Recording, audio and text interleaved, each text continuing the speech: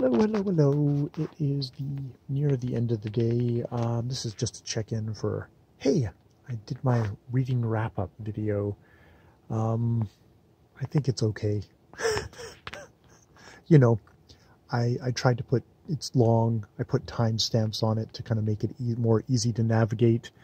I put credit where credit is due and put a little link to Sean's review and Onyx Page's review of two people who can actually talk coherently about books on the thing, which is good. I kind of pride myself on the fact that when I put links at the end of videos and in things, it's to try and point out people who I think are really good booktubers.